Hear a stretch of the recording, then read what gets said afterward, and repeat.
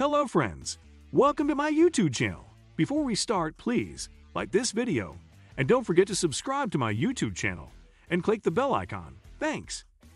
King Charles III will today be mourning the loss of his close friend, Kuldip Singh Dhillon.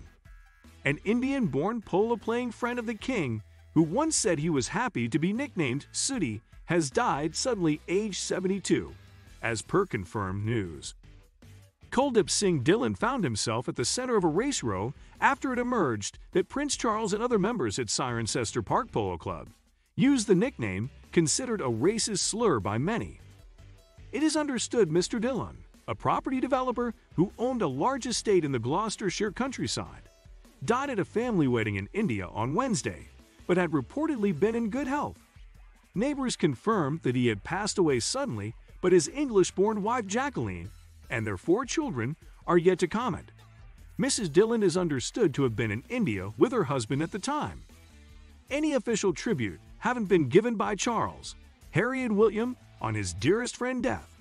Speaking since his shock death, Markle, the ex-general manager of Cirencester Polo Club, said, "We're extremely sad.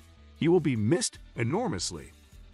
He was a huge character around here, and we all loved him dearly. We've all been really affected by it. He was only 72 and in good health, so it's come as quite a shock to all of us here at the Polo Club." He added the club will be doing something soon that will honor his memory. Speaking at the time of the race row, Clarence House issued a statement which read, "No one has been more of an advocate for the understanding and tolerance of various religious and ethnic groups than the Prince of Wales, and his track record speaks volumes on this issue."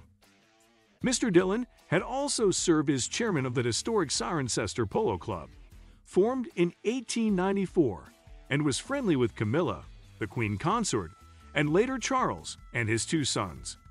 Harry and William were particularly close to his son Satnam, who is a professional polo player and businessman. So what do you think about this news, guys? Please share your personal opinion with us in the comments section below. Thank you.